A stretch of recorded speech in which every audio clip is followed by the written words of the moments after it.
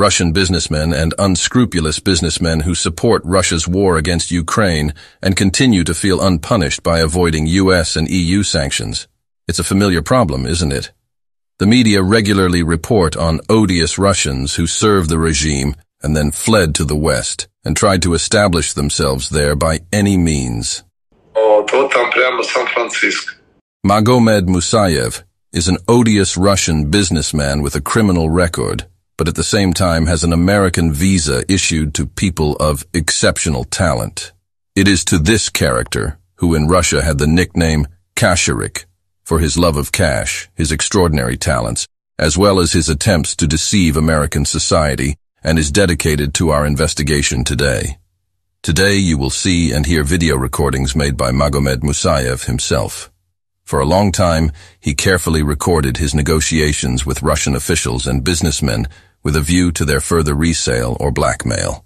However, this archive was hacked some time ago. Тем более я сейчас купил глобальный Forbes, ты знаешь. Глобальный, самый большой, что ли, этот? Да, основной, что ли? Да. Офигеть. Да. Сейчас я лечу в Америку как раз. Угу. Это очень закрытая информация. Вот сегодня, вот сейчас я в аэропорту лечу в Нью-Йорк. И, в принципе, в 70 странах издается. Это тема, большой темы большого бизнеса. Интересно. Вот. Понятно. Основной Forbes, значит, теперь с твоим именем надо связывать. У нас задача работать, тишина и результат.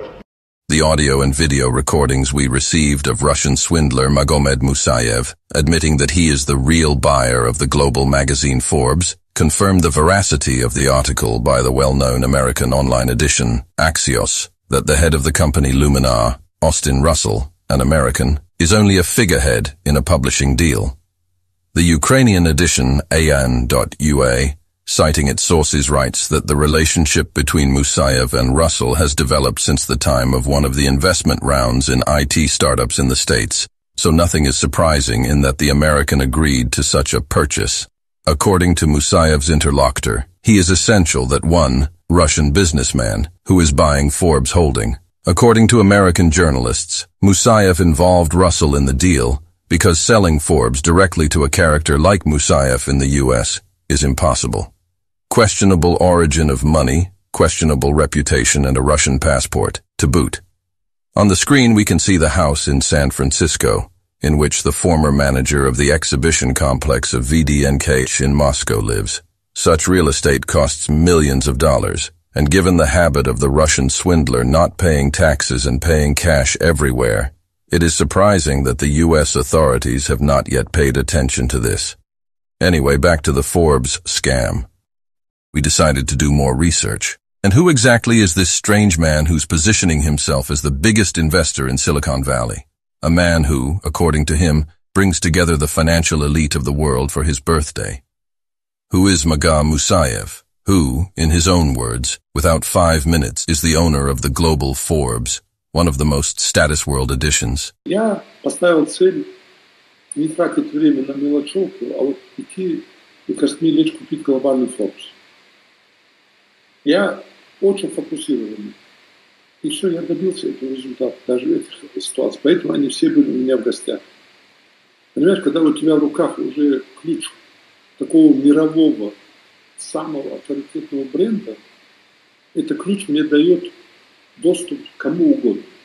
Вот я купил сразу, мы полетели на частном самолете эмиру Катара, первым лицо Саудовской Аравии, Абу-Даби, с братьями. У меня, когда есть Forbes, ну, ты даже не представляешь, какого уровня, когда все хотят, люди, у которых есть деньги, губернаторы, они хотят, чтобы о них написали, что пока у них все есть, им нужна репутация, им нужно, чтобы о них и так далее. И там, это вся история работающая, поэтому я там кому надо буду звонить, буду помогать. Если ты у меня в Нью-Йорке был бы на день рождения, ты увидел бы, это первое лицо Goldman Sachs, первое лицо JP Morgan, Рэй Далио, Тони Роббинс, который у меня был там, Тамадой, я тебе покажу эту всю историю. Потом вся команда огромное количество. Его называют местным Баффетом из Гонконга. For a start, we contacted Goldman Sachs and JP Morgan, as well as the writer Tony Robbins, who supposedly moonlights as a tamada at corporate parties, with Musayev being one of the most sought-after coaches of the world. However, none of them confirmed their acquaintance with a Russian businessman. At the same time, the questionable deal to acquire Forbes after the investigation of our American colleagues has already interested representatives of the United States Senate and Congress. Senator Cotton, Congressman Swalwell, and Waltz have publicly expressed concern about the situation. So, who is Mr. Musaev? Why does he buy Forbes on a figurehead? Why does he lie about friendship with the world's financial elite? And finally, whose money is he operating on? Потому что люди, страна, и вот эти люди, они доверяют фактам, доверяют то, что пишет Forbes. Это другого уровня история, другого уровня бренд. Если Forbes пишет о каких-то успехах, это тоже и моментально становится глобальным. Это работает. We believe that it is obvious to everyone that Magomed Musaev is not an IT investor in Silicon Valley, but an ordinary Russian corrupter with money of unknown origin, a puppet in the hands of Russians, who by attempting to take control of the global Forbes and take revenge on the information field. In the notes at our disposal, Maga himself confesses that his true masters sit in Moscow. У меня люди, чтобы ты понимал, на уровне первых лиц этой же организации, я их подробно проинформировал, чем я здесь занимаюсь, кто я, какую пользу я приношу России, какие там технологические другие.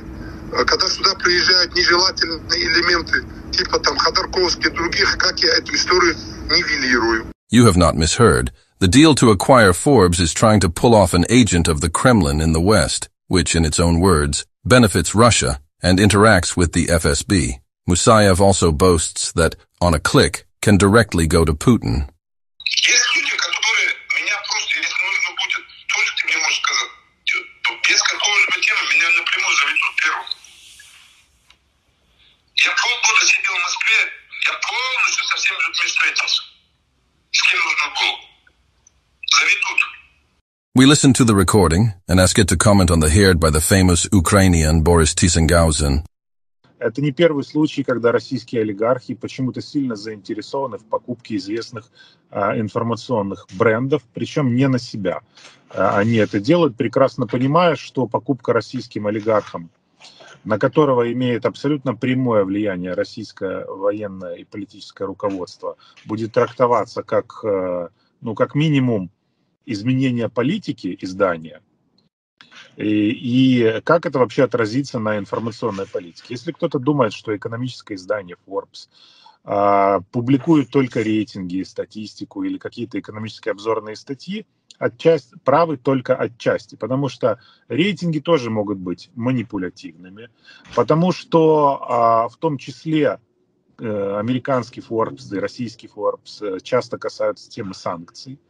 В том числе, да, российский Forbes, он называет вот эту войну спецоперация, в кавычках они это ставят, вроде как соблюдают определенные правила, но поверьте, через экономическое издание можно по большому счету влиять на экономическую политику. То есть влиять, купив авторитетный бренд, который фактически капитализированный, и которому доверяют, и который читают, и потом аккуратно манипулировать, в том числе экономическими показателями, это очень легко делается. Ну а если мы учтем, что все-таки любой российский олигарх, он находится в тесной связке, в том числе и с российскими спецслужбами, то, мне кажется, цепочка здесь складывается довольно очевидно.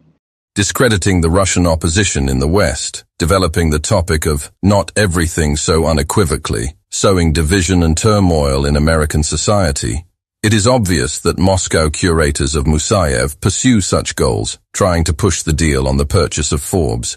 American political scientist Jason Smart commented on how this could threaten American society and what consequences it could have for us. In the case of Musaev, if he has in fact already admitted that he has bought Forbes magazine, that's obviously a sign that there's something wrong. The United States should not allow any Russian national to control media ownership in the United States. That's something that's against the direct interest of America.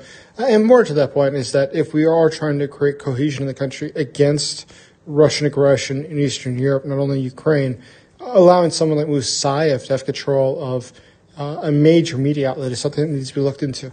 According to our information, the transaction that will result in Moscow taking control of one of the world's most famous publications has not yet been completed, and there is a good chance that the free world will still be able to stop this scam. Moreover, the attempt of Russians to take control of the global Forbes occurs just before the start of the presidential campaign in the United States. The impact of the publication on North American public opinion should not be underestimated. Accordingly, Russia may be able to intervene directly in American elections, which, in turn, directly affects U.S. national security.